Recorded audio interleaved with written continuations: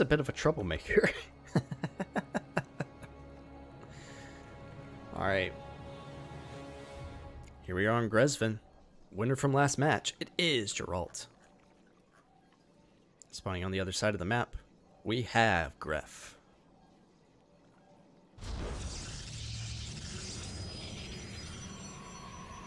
Once again, we have a probe moving across the map.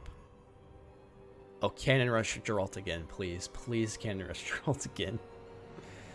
Let's see it. Come on, let's see the dirty Protoss shenanigans. Yes!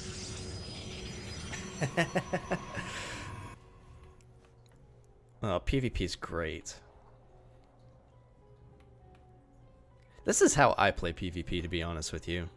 Whenever I play a PvP, it's always just the dirtiest things. I was big on a proxy void ray for a little while. Alright, Gerald has to know something's up, right? Double gateway there for our Protoss player. Ooh, actually really nice micro there by Gerald. Oh, super unfortunate for our Protoss player in teal. Doesn't quite get the wall up, and the probe goes down. It looks like he's decided to abandon the cannon rush. Ooh, actually reserving that Vespene Geyser as well with the probe. Nicely done. For those of you who don't know, you can actually kind of tuck a probe up against the geyser, and your opponent will not be able to actually build on it. I believe that's what Gref was doing here. I'm not sure if he was just trying to set up to take the geyser or not. Alright, we do have a sneaky probe. It looks like we're up to some more shenanigans. Pylon, and we'll see what the tech choice is from there.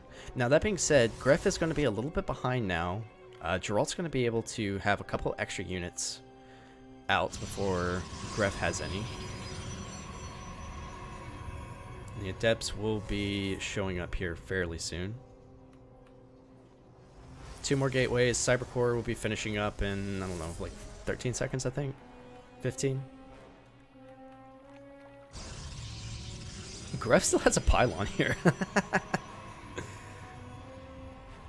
I don't think he's going to be able to get away with like warping in or anything from right there, but we'll see. Gerald already has a zealot out here. And the Adepts are moving across. Ooh, actually Gref pulls all of the probes. I don't know if that's necessarily the right call here. He really needs to have his he really needs to keep up on his economy. Adepts are going to be showing up here momentarily too, so this is going to get very scary very quickly. Oh, there is a cannon here. I don't think that might not be the right spot for a cannon. I'm not 100% sure. Now, there's only going to be 1 Stalker versus a Zealot and 2 Adepts, so it's just not going to be enough, I don't think. A couple of probes are going to be going down now. That Zealot is really paid for itself at this point. 6 probes have gone down in such a short amount of time. The 2 Stalkers are going to be able to take out the Adepts, but at this point, Gref is just down 10 workers. What got killed there? I think that was another Adept.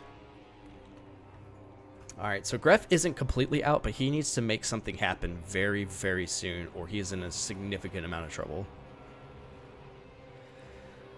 Probe's still out here. He doesn't have the money to really drop any proxy tech.